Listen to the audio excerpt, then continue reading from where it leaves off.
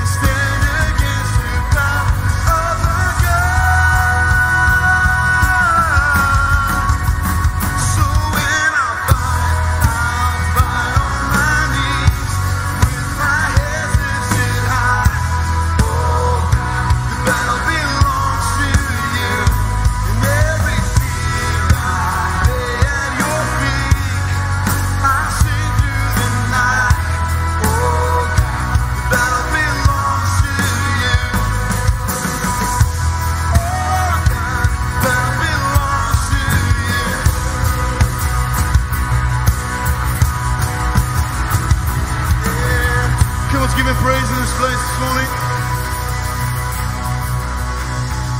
And amen, amen, amen. Well, welcome to church. You guys can go ahead and please be seated. Oh, man, I love that song. The battle belongs to you. No matter what battles that we're facing, we can hand those over to God because we know that he's fighting for us on our side.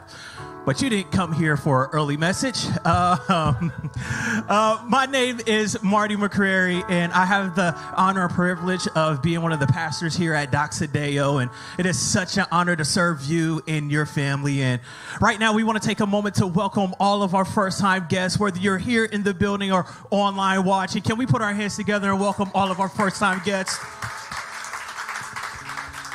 Yes, we are so excited and thankful that you have decided to join us today for worship. And we would love to connect with you. We want to connect with you. All you have to do is text Doxa Deo to 94,000. Or actually, you can go out if you're here, and you can go and meet my friend Ami over in the connections area with an iPad. And he would love to connect with you and give you an actual gift. And spoiler alert, it's Panthers tickets. They're $10 right now. I don't know if you know, so they're coming cheap. Kidding. But we would love to give you a gift, and we would love to connect with you and show you different ways that you can get involved in the community of our church. And one thing that Omni may mention to you is trunk or treat. Trunk or treat is one of my favorite times, or one of my favorite things that we get to do and be a part of, because we come together as a community, and not only do we dress up and we decorate our cars, which are some are super creative and amazing, but it's a time that we can come together and we can actually have fellowship and be in community. And it's a time that we can invite some of our friends and some of our family that may never set foot in the church, but they'll say yes to some candy and dressing up in a costume. I'm one of them. But we would love to see you and your family there and your friends. And we're about to get ready and step into a time of worship. If you want to go ahead and stand up on your feet, stand up on your feet, stand up on your feet. I'm going to pray for us, and we're going to continue. Father God, I thank you that we could come here today for only one reason, and that's for you, Jesus. Father God, I pray that you would give each and every person here peace right now. Give us a clear mind. Whatever that may be going on outside of these walls, whatever distractions may be happening, I pray that you would silence those things right now. That way we may be able to be open to hearing your word, to receiving your love, God. We pray that you would just move in this place and that you would be with us, Lord. We love you and we thank you. In Jesus' name we pray. Everybody say it.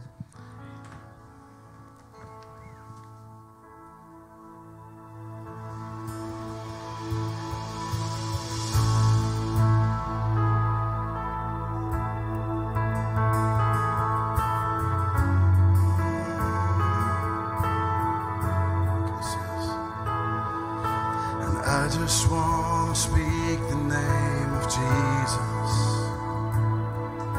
And over every heart and every mind, 'cause I know there is peace within your presence. I speak Jesus.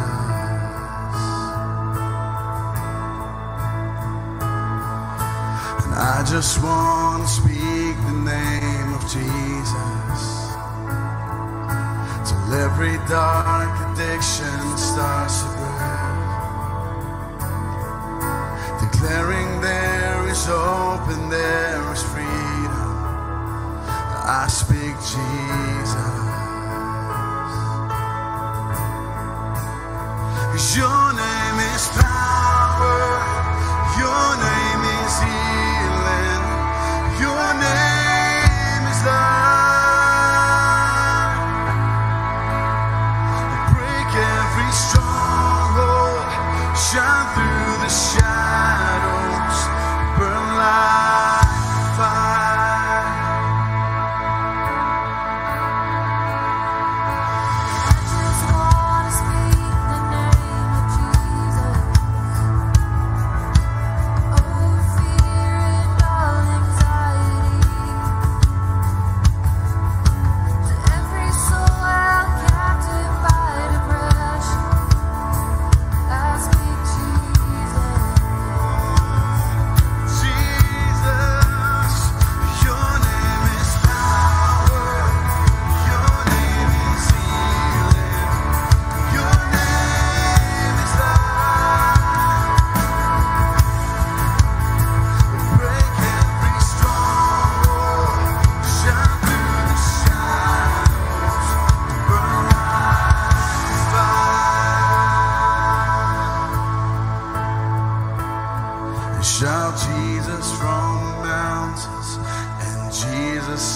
the street.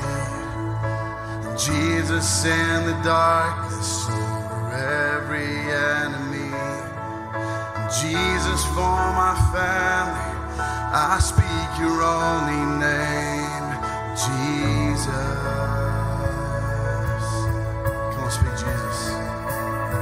Shout Jesus from the mountains, and Jesus in the street, Jesus in the darkness over every enemy, Jesus for my family, I speak your holy name, Jesus. Let's lift it up and sing, we speak Jesus. Oh, shout Jesus from the mountains, and Jesus in the street, Jesus in the darkness over every enemy, Jesus for my family, I speak your holy name, Jesus.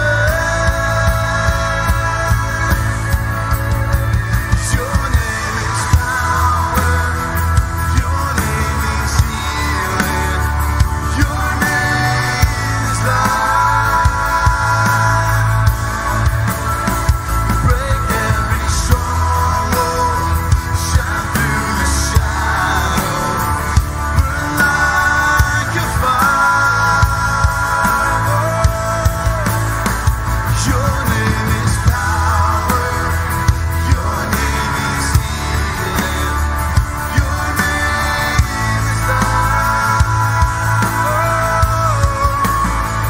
Break every stronghold, shine through the shadow, burn like fire.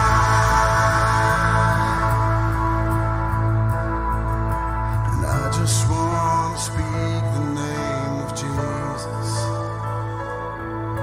and over every heart and every mind, 'cause I know there is peace within your presence. I speak Jesus.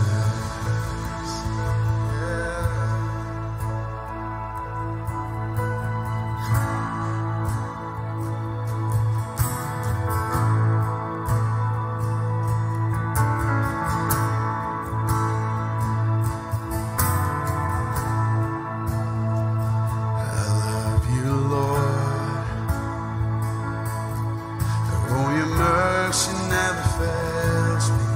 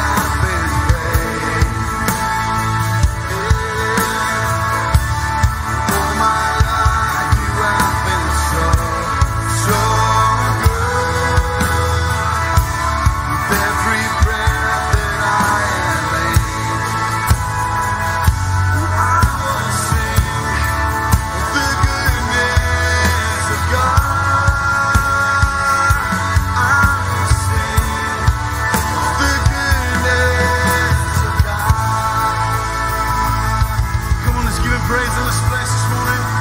Just want to sing about His goodness, Lord.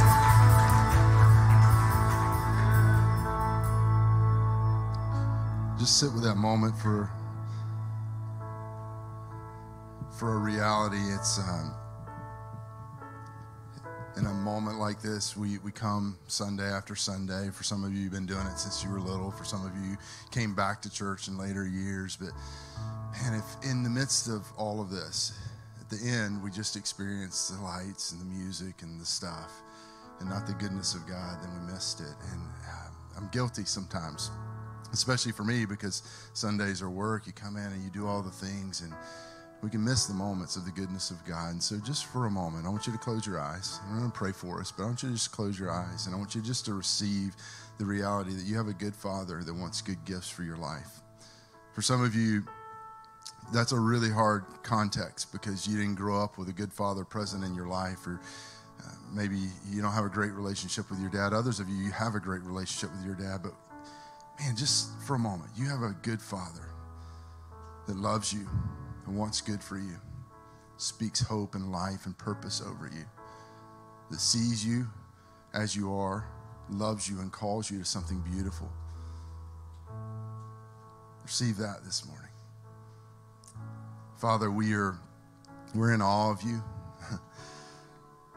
God, some of us have been journeying with you for a long time in the highs and the lows. Others in this room perhaps are newer to this. Others still just considering what it would be like to be in a relationship with a God they can't see. And I just pray that your goodness would overwhelm us this morning. I pray there'd be moments throughout this service where people would be reminded that this is more than just a Sunday activity. There's something that you're doing. It's who you are. God, we pray this. We ask this. We thank you for this in the matchless name of the resurrected Jesus. Amen. Amen. Hey, thanks for worshiping with us. Will you take a moment before you're seated to tell somebody around you good morning? Maybe tell them your name if you don't mind to do that. And then after that, you guys can grab a seat.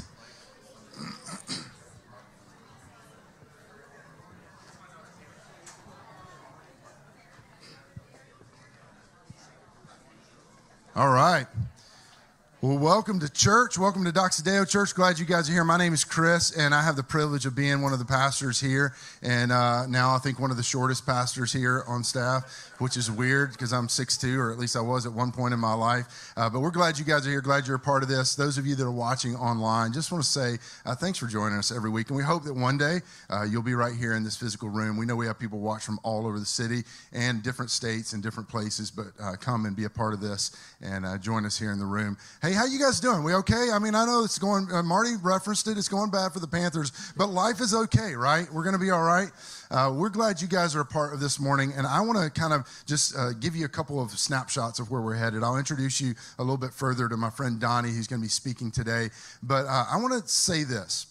One of the things that we dream of, like this is, God broke my heart for this many, many years ago, but one of the things we dream of right here at Doxa Deo Charlotte is that we want to see lost sons and daughters that become found. Lost sons and daughters that recognize who they are in Christ, but it doesn't just stop there. So we want to reach lost sons and daughters, but then we want to equip them to become city changers. We want to see what happens on Sundays connected to Mondays. And so I want to just kind of share two quick stories of city changers that are just beautiful. And this is the dream. This is what we want to be a part of. One of them, I saw him in here this morning, Patrick Mitchell, that you guys know, many of you would know, started just a beautiful organization called Renowned Collective, and they're putting clean water wells in Africa. This is an amazing way to connect a faith that might just reside on a Sunday into the life of Monday and everything that's happening, but it doesn't stop there. You guys know of Patrick. We partner with him here. Your guys' generosity here empowers them. But also, we have another person who serves here at this church. Her name is Debbie. She serves as a part of our guest services team, who is also a city changer. And she may not even know it. She may not ever say that about herself, but she is that very thing. She came to Patrick and said, hey, her day job, as she serves here again in guest services during the week, but her day job is that she oversees a preschool. That's what she does on Mondays and throughout the week. And so she was trying to figure out how to connect kingdom, with the things that she's doing every single day. So she took this little preschool and said, hey, let's do a drive. They did, I think it was called Wheelies. We may have a video, Wheelies for something. I can't remember how they phrased it, but it was basically a drive where they had these kids do laps. Like a little exercise, right? It's not COVID anymore, so they're doing this, right? So they raised money, though. It's a beautiful thing. Raised money, and their goal was $10,000 to put a well on, and they raised $12,000, this little preschool. Now, no pressure, but they were all like under 5 and under 3 feet. I'm just saying, right? So this is amazing, guys. This is like taking what's spoken of and what's lived and what we teach and talk about on a Sunday and putting it into practice on Monday. These are two city changers doing something of faith. And this is the dream, that we see lost sons and daughters recognize that there's a Father that knows their name, that we reach the lost and then we empower them and equip them to become city changers. That's the dream. And so I just want to applaud them, and I want to applaud you guys. When you're generous here, it enables these kind of things. And I want to say this, one more thing before I hand off to Danie. We're coming into the end of the year. I know it doesn't feel like that to you guys, but we're the last stretch, 3 months. It's coming. So your Christmas list is getting ready. You don't even know. Some of you already have an Amazon list somewhere with someone in your family, and you just haven't seen it yet, but that's a real thing, and it's happening. And so I want to ask you to lean in with this family as we're starting this beautiful new thing in the city. We've got a shortfall as we're looking towards the end of the year, and we've got to close some ground. And I believe that we can do it, but we need you guys. We want to keep seeing stories like this play out in the lives of individuals. We want to see lost sons and daughters that find hope in Christ, and we want to see people empowered to live out their faith on Mondays. So we're going to talk a little bit more about this next week, but I want to ask you, will you be generous to this church? Will you be generous through this church to the things that God wants to do in the city?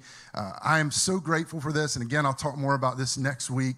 But we have a couple of organizations and some individuals that have put together a matching fund that'll be good for the next 3 months. And I'll tell you more about the numbers of that next week. But it's going to double all the dollars that come in. And we desperately need that to finish the year well, to be able to do the things that God wants us to do, I believe, in this community. And so just right now, the thing that I would say to you is, don't underestimate what your generosity does. Whether you may feel it's small, but every single thing matters. So if you're a first-time person to this church, you say you want to be a part of something that makes the community better, we want to invite you to do that right here. We've been in a series called Waves, talking about this idea that the knowledge of the glory of God would fill the earth. And so we've been talking about what does that look like, not just on a collective level, but on a personal level as well. And so in just a moment, you're going to hear from my friend Danie. And Danie is a part of our global team, our global leadership team for Doxa Deo, part of the family. And he's been here this last week. And I'll just say, I've said this to my wife a couple of times, so I'll brag on you, Danie. He just got wisdom. There were several times in conversations where he just dropped a little nugget of truth as it was no big deal, and he would move on, and 30 minutes later, I would still be thinking about it. There was a couple of times where he mentioned something about passages of Scripture that I have taught on that I'd never thought about from that perspective. So no pressure, Danie, but we expect you to drop that kind of truth on us today. But I'm so grateful for Danie. You guys are going to love him. I want to say a quick prayer for us that we just sit in this moment, that we can receive the word, and then you're going to take a look at the screens, and then Danie will join us. Father, thank you for the moments. I pray that your Holy Spirit would speak through the day, speak through your word. We ask it in Jesus' name. Amen. Take a look at the screens.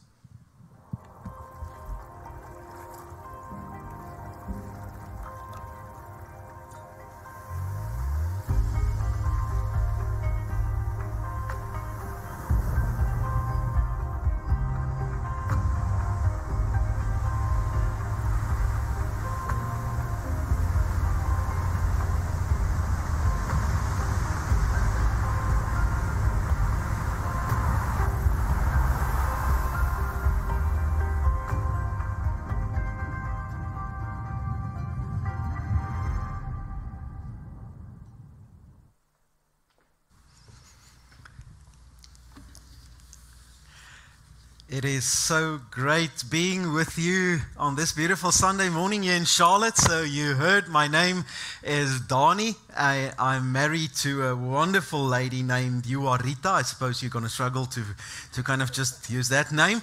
And I live in a city in central South Africa called Bloemfontein, which is also going to be another foreign word.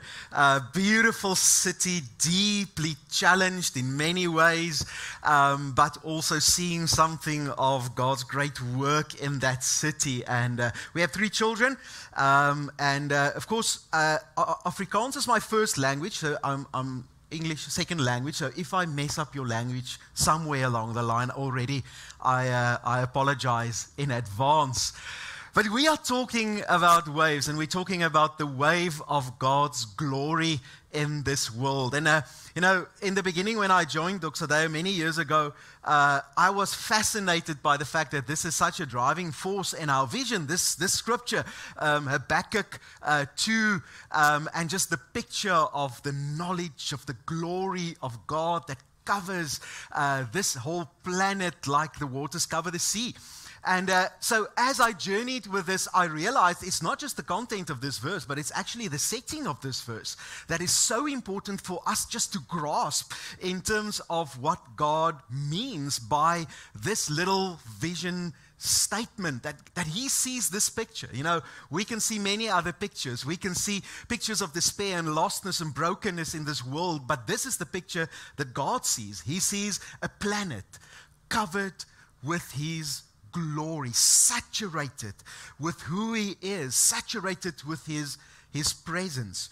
And if we look at this little book, 3 chapters, it's actually like a little drama. And I'm a very visual guy, so I see this drama in 3 little acts. The first one, which makes this book actually very beautiful, is the fact that unlike many other prophetic books in the Old Testament, this is not a one where the prophet speaks to the people, kind of voicing God's intent. This is now the prophet speaking to God. So this is like a little struggle book. And it's actually, if you read the whole book, it feels like, I don't know if you ever read those kind of books in the Bible. I don't suppose this is on your reading list. I want to read like Habakkuk. But it's like a bit of it feels like a little negative book. There's a whole lot of negative energy in this story. And the 3 acts is actually amazing. So the first act is the prophet standing, and he's engaging God. And you can sense the main character on stage as despair. I mean, the prophet is crying out to God. He's saying the following in verse 2. He says, "How long, Lord, must I call for help, and you do not listen, or cry out to you about violence, and you do not save?" I mean, that is like, I want to turn the page. This is not good news. And you can just sense the despair and the lostness in this first act as the primary character is lostness and despair. And then, crazy as this book goes, and many of the Old Testament book goes, we see that God responds to the prophet. I mean, we have a God that loves speaking. And God responds to Habakkuk, and he says the following.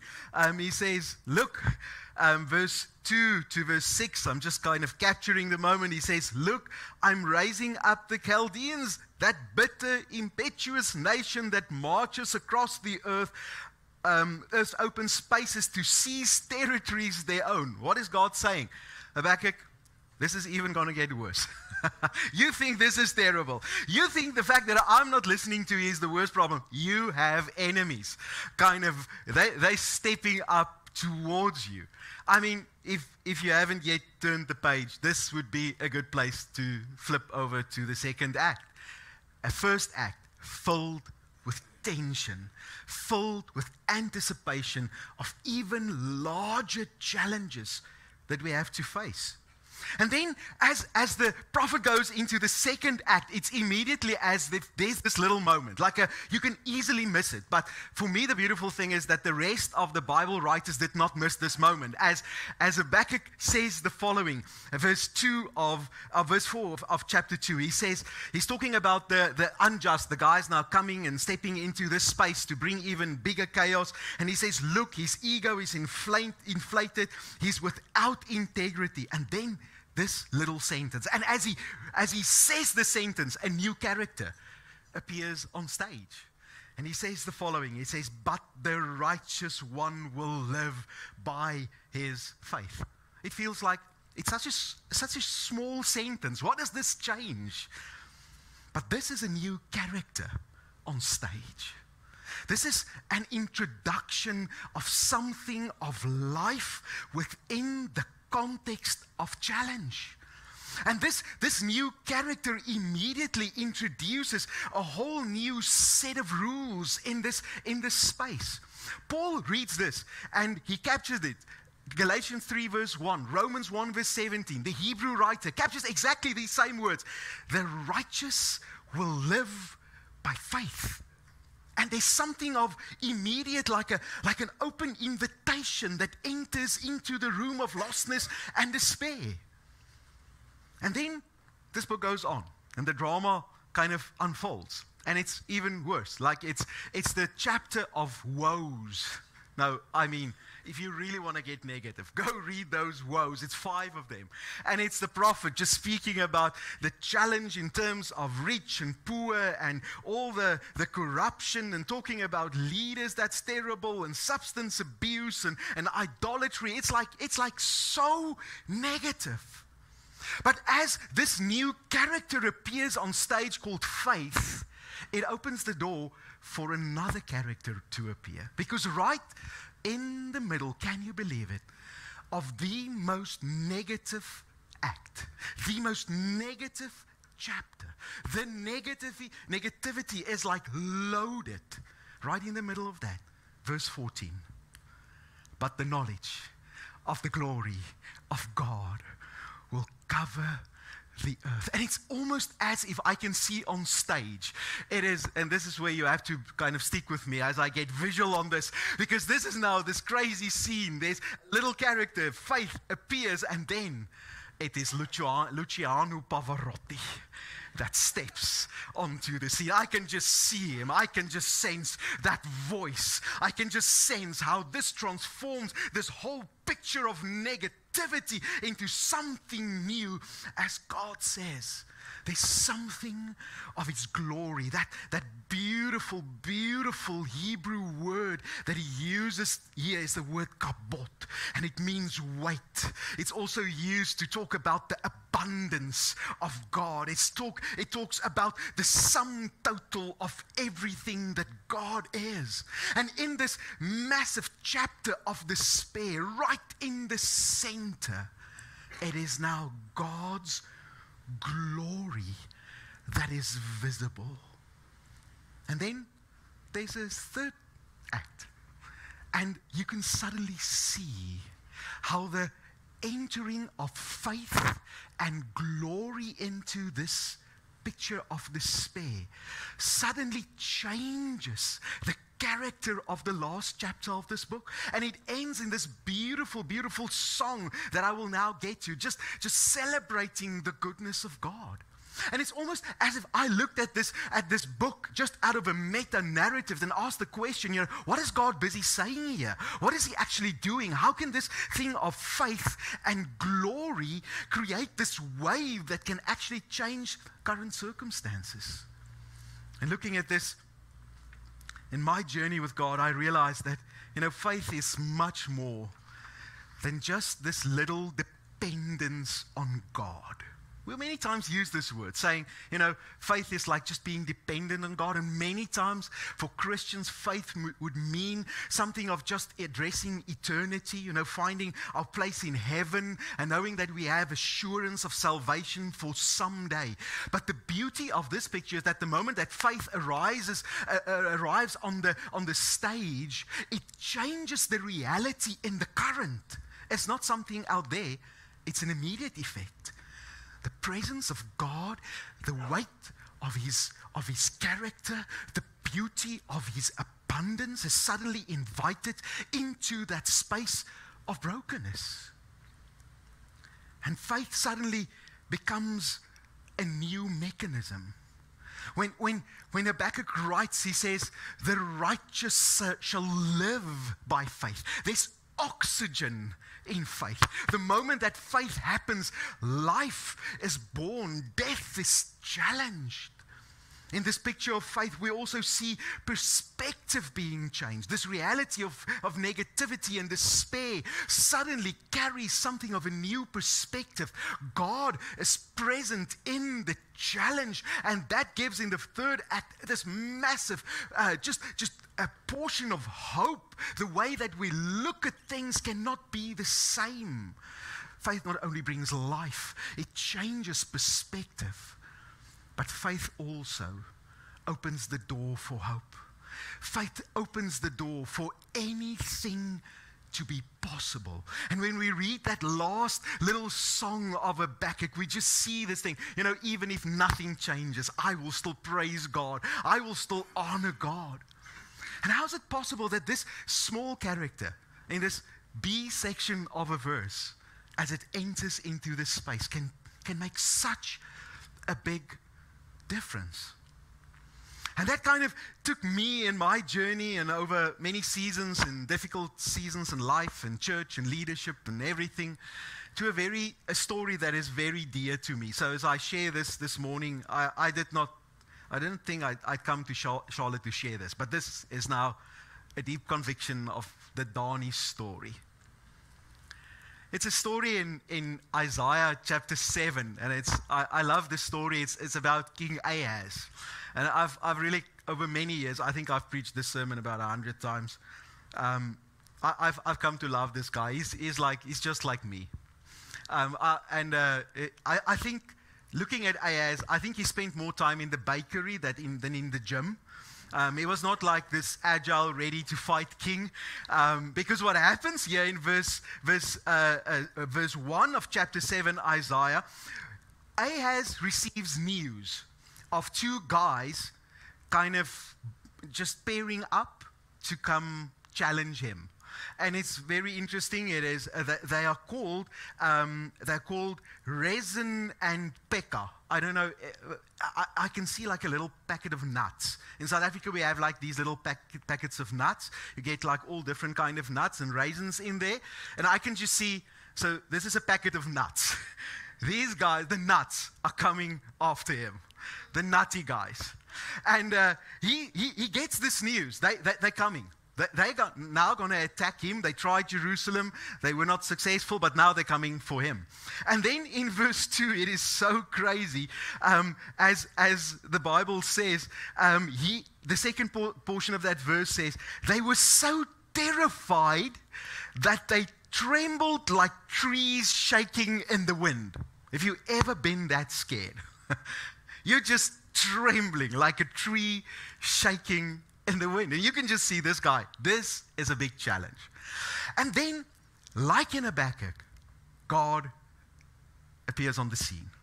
And he invites Ahaz into a space of faith. He invites him into a space of understanding that he can give life in a situation of death, that he can give perspective of possibility and the impossible, that he can give the guarantee of transformation in this current reality. So the prophet goes to Ahaz and he says to him, verse 3, he says, tell the king to be alert, verse 4. And to stay calm and not to be frightened or disturbed. The anger of this king Rezin and Pekah is no more dangerous than the smoke from two smoldering sticks of wood. I mean, what a beautiful language. It's God saying to Ahaz, listen man, I see your enemies different than you. You think it's the end. I see two sticks of wood. Just smoldering and smoking. Don't be worried. But Ahaz, he's a clever guy. Probably back to the bakery, making himself feel a little better. He keeps hold of this deep worry. And he's very nervous. So a second time, God comes. Again, the prophet. This time, much more clearly. The first time he just said, stay calm. Now God says, as clear as daylight. God says through the prophet, I declare this will never happen.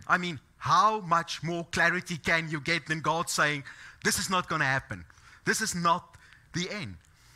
And Ahaz still doesn't get it. He doesn't accept the invitation to step into this space where faith nurtures the glory of God to change the situation. And I can see the tension in God's heart just building up. And then verse 10 and 11, God sends the prophet again, third time lucky. Now the prophet comes to Ahaz, and many of our English translations, we kind of struggle in understanding this verse, and please bear with me as we try to figure out. He says the following, he says, and the Lord God will give you a sign. It can be from deep in the world of the dead or high up in. If you know what this means, I mean, you probably have like big degrees in theology. I don't know what it means. It's and I must be very careful.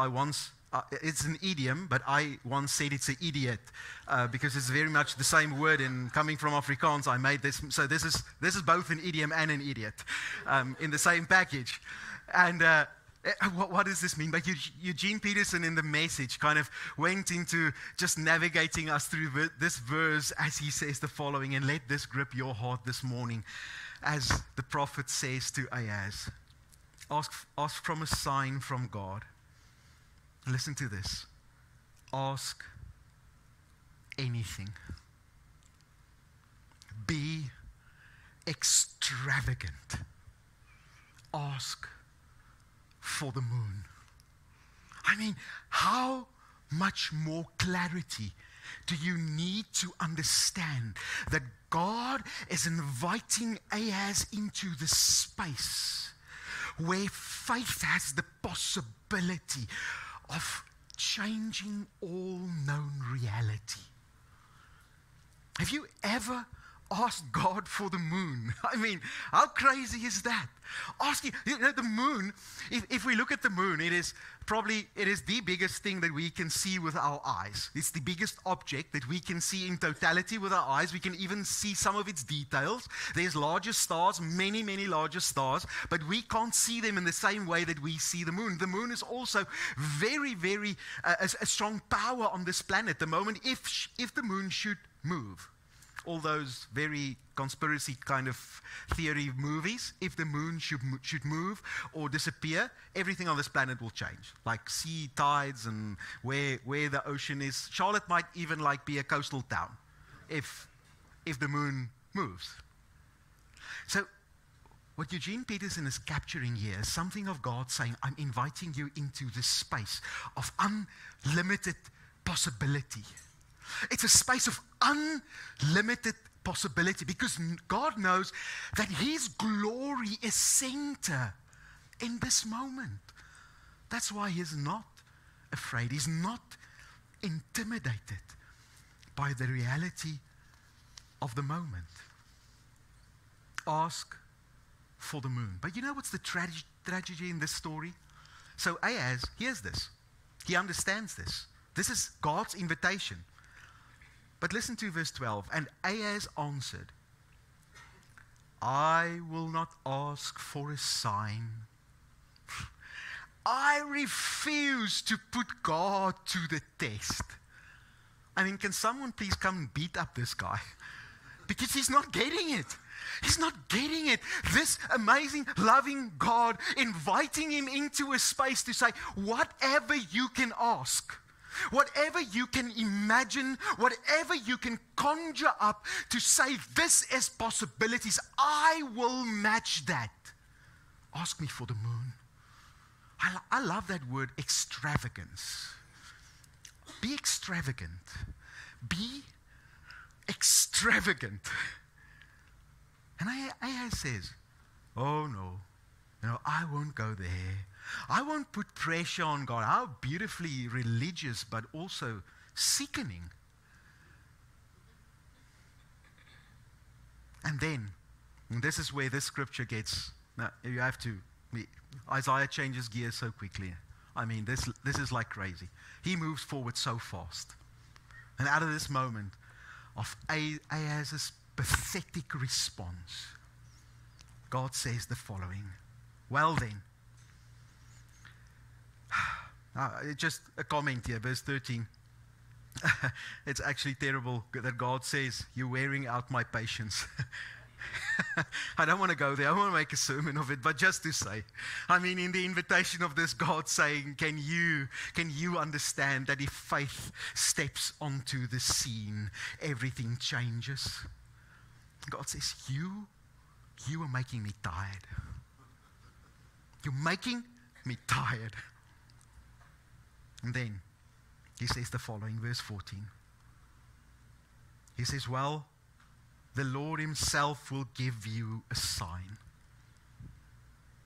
A young woman who is pregnant will have a son and will name him Emmanuel. Now it's moving forward very quickly.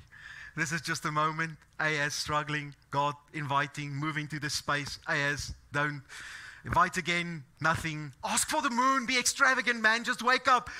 No response. God saying, you're making me tired. And then he comes and he says the following. He says, there's nothing bigger, more life-giving, more perspective changing, more transformation in this world than understanding that being part of being included in this picture of the coming of Christ, that will be the wave that changes everything. Why is he going there? Why? This is a prophecy 800 years before the coming of Christ. This is God saying, you know, guys, we sometimes get so stuck in the small little things of trusting God for this and depending on God for this, and then maybe trusting for this, and we go through this struggle of faith. But what God is saying, that even the biggest thing that you and I can ask, God has already provided a bigger answer. God already provided in the coming of his son that day that this world was surprised that God came into our world as a baby. That was the day that God said, no matter what you ask. You see, faith in this God and in being included in this reality of the coming of Christ changes everything. That moment when Christ was on the cross and he said, it is finished. That moment when Christ ascended the throne and he said, I will make all things new, is the moment to what Isaiah was referring. He was talking about a new king, a Lord of all. He was talking about a reality that would change everything. You see, the wave is not our little dependence on God. The wave is God himself. It is his presence. It is the abundance that is in his heart. When we talk about faith, we are not talking about our little attempt to try to access and convince God to be good in a specific situation. When we talk about faith, we are talking about accessing the reality of the sum total of who God is. That is this faith. That is a wave that changes reality. That life that faith brings is not this mediocre second grade life of an Adam. It is the victorious life in Christ. The perspective that faith brings is not something that says that certain things is impossible, certain things cannot happen.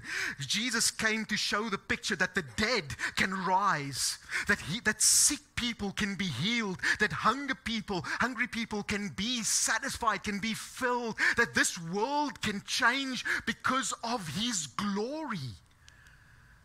That is the perspective that faith carries.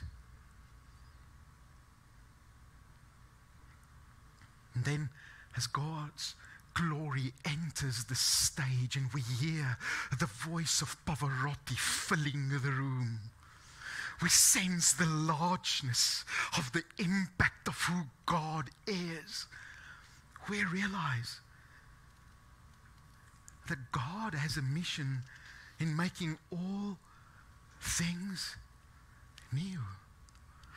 Guys, the reality of the story is that you don't have to really ask God for the moon today. The moon is already in your backyard. The moon is right in your backyard because Christ came and he accomplished this work. He finished the project. He changed all of reality already. But if I do position myself like an Ahaz, like so many times I have, And so many times God's grace coming to knock on the door again, saying, this will not happen. I declare this will not happen. I am with you. I am strong in your midst. I will fight the battle. Many times I did not respond to this invitation of faith. And many times I thought, what would be the biggest moon I can ask God for? What would be the biggest thing you can ask God for this morning? I want to promise you, He has something even bigger in store. He already produced an answer in His Son that will trump the biggest question you can ask God. No matter what your request, no matter what your heart, no matter what your struggle, God has already given His Son. Emmanuel, God with us. Therefore, Habakkuk, Act 1, despair. Act 2, faith enters. It opens the door for the glory of God.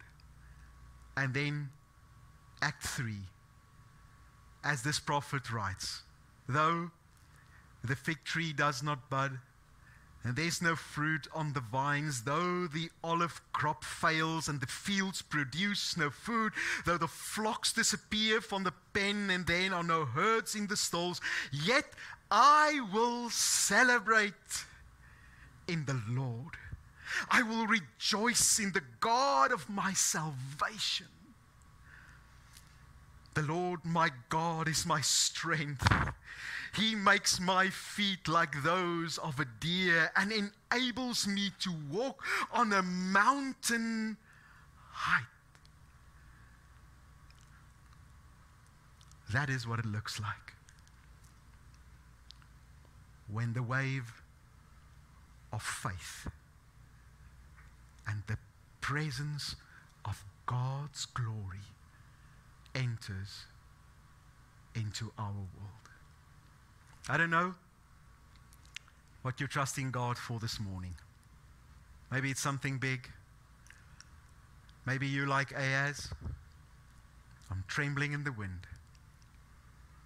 Maybe you think it's impossible. But will you hear this God calling out and inviting you this morning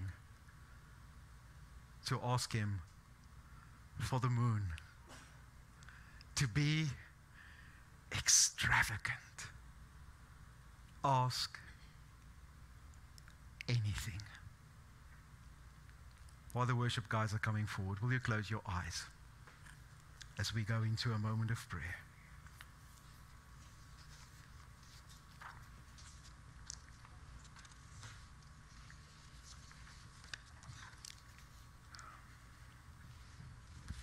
Father, we can so easily today just run through this moment and miss the fact that reality of your glory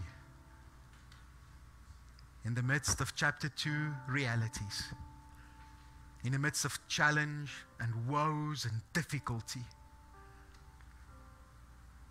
really changed everything. My prayer today, Lord, for every one of us listening would be that we discover the character of faith on the stage. Not just as a religious dependence, but as a reality that changes everything. Maybe this morning you're sitting there, want to stand up and you want to say, Lord, this is my moment. I want to ask for the moon. I think I'm ready now. I'm not going to be like an Ahaz. I'm not going to say no. And if you want to stand up this morning and just respond in this moment by saying, God, I'm trusting you for the moon.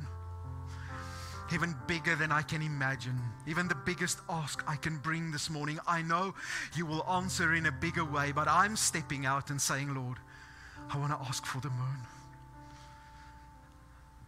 I want to ask you to change all of reality. Will you please stand with me as I'm going to pray for you?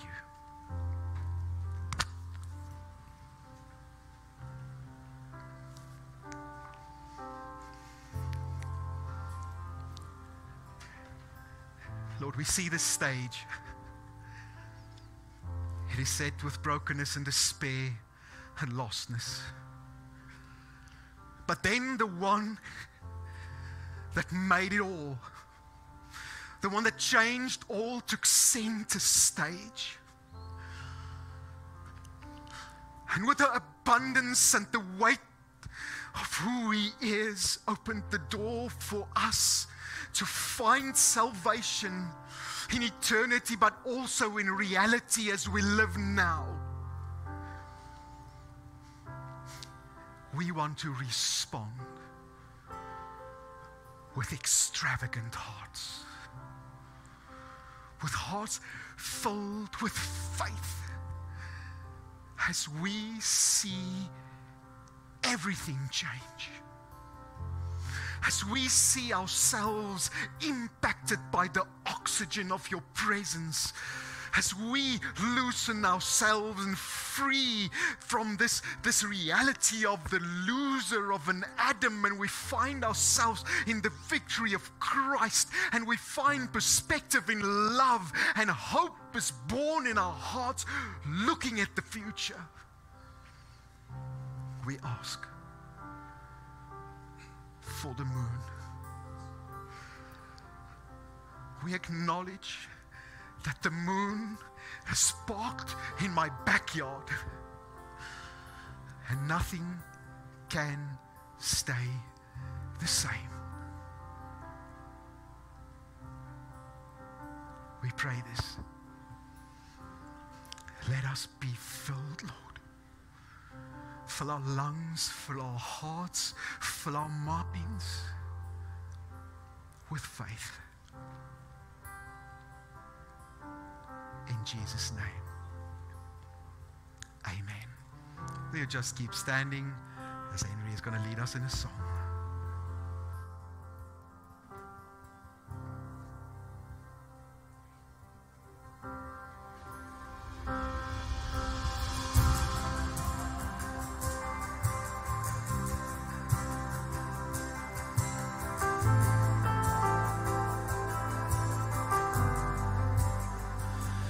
I've heard stories that have proved your faithfulness,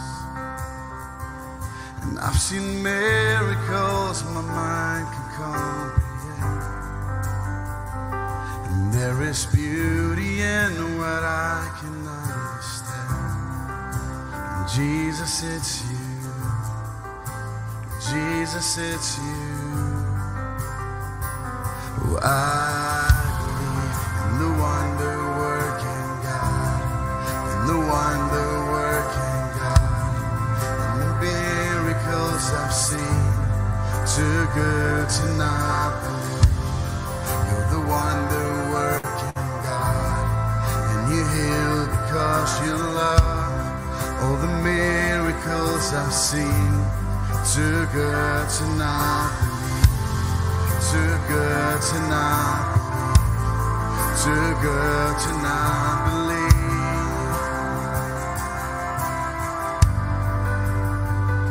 And I can resurrect the man with my own hands, but just the mention of your name can raise the dead. Come on, church, come on, sing it. And all the glory to the only one who cares. Jesus, it's you. Jesus, it's you. Oh, I believe in the wonder-working God. You're the wonder-working God. All the miracles I've seen, too good to not believe. You're the wonder-working God.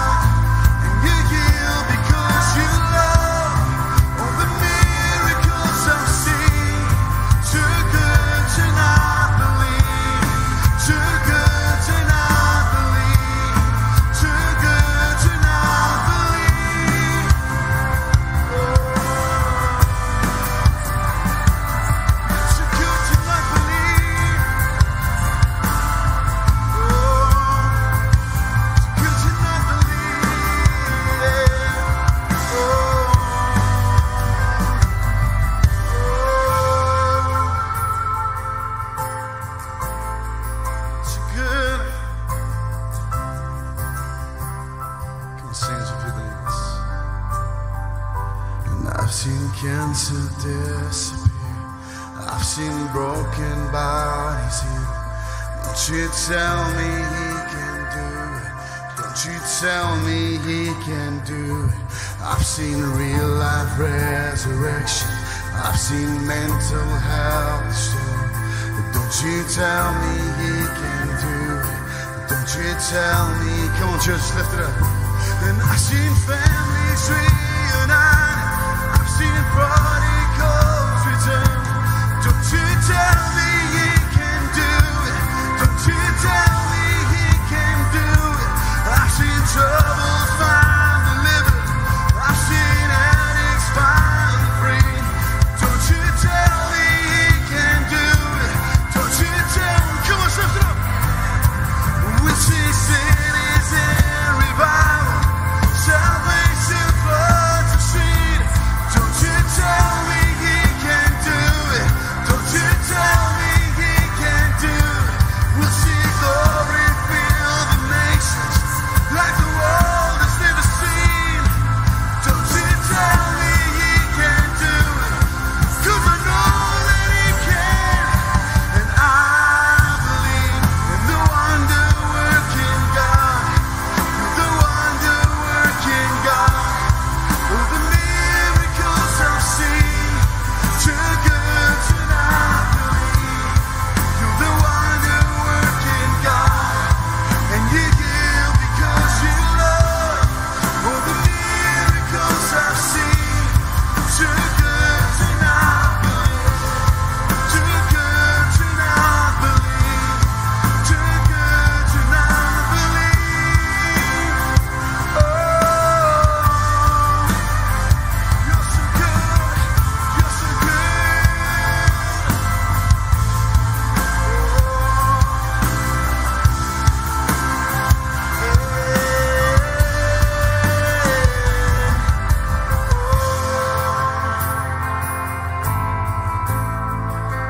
So good to not believe.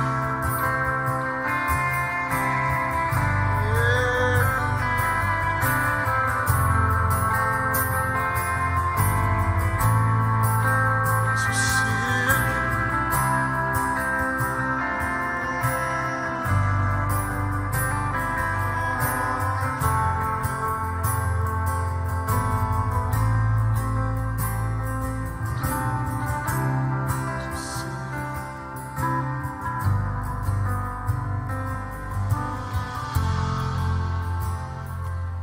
Couldn't help but think as Danie was talking, like,